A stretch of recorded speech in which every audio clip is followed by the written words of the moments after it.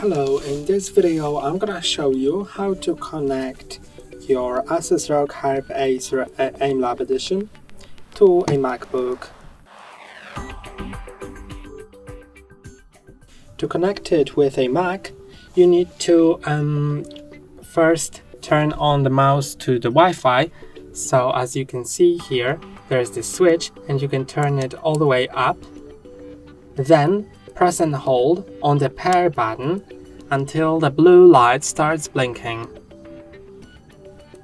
When the blue light blinks, you can go to the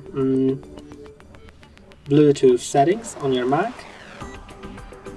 So let's go to Bluetooth settings. Then you should see in nearby devices the mouse. Click on connect, and now your mouse is connected. I'm gonna quit the keyboard setup assistant, and now I'm ready to go.